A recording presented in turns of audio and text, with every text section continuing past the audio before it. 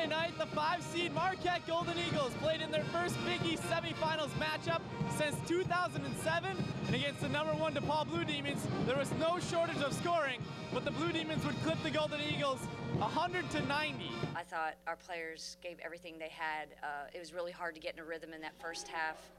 The fouls, when you have 4 players with 3 fouls, and you just have to change your game plan. It's very difficult, and then that gets, then they are up 17.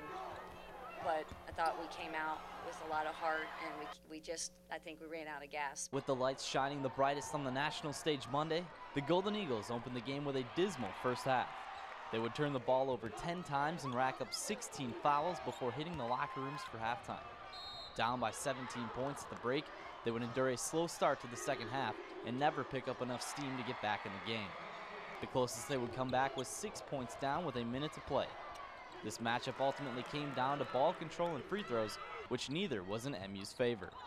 Totaling 17 turnovers and attempting 16 fewer free throws than DePaul, Marquette found themselves on the losing end of a big game. This time we didn't come out on top, but we fought till the end, and I'm proud of our team the way we came back, and it didn't end up for us, but there's a great future ahead with the people on this team for sure. While they live and die as a team, 3 individual statistical performances stuck out for Marquette Monday night.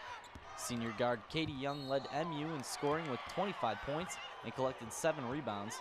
Senior forward Katherine Plouffe notched her 13th double-double of the season with 19 points and a career-high 17 rebounds. And sophomore guard Brooklyn Pomeroy tallied a career-best 21 points and dished out 7 dimes for the Golden Eagles in this high-scoring, high-intensity battle with DePaul. I think the Big East needs a whole lot more respect than it's getting nationally.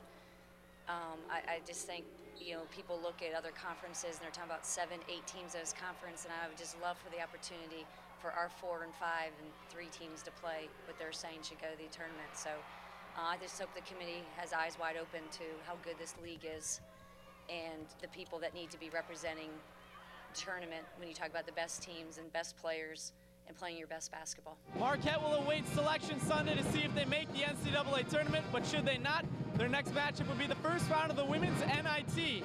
Reporting from the Allstate Arena, Mike Cianciolo, MUTV Sports.